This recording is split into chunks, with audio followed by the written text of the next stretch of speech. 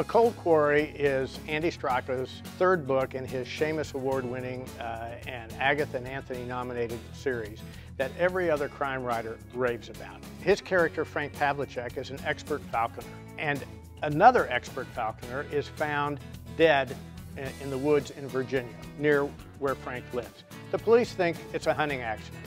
Pavlicek doesn't buy it. No, he knows better, and as he investigates, he uncovers a dark conspiracy that involves a paramilitary group, and it just gets worse from there. It's vintage Andy Straka, and it's a thrilling ride. You can't beat this story.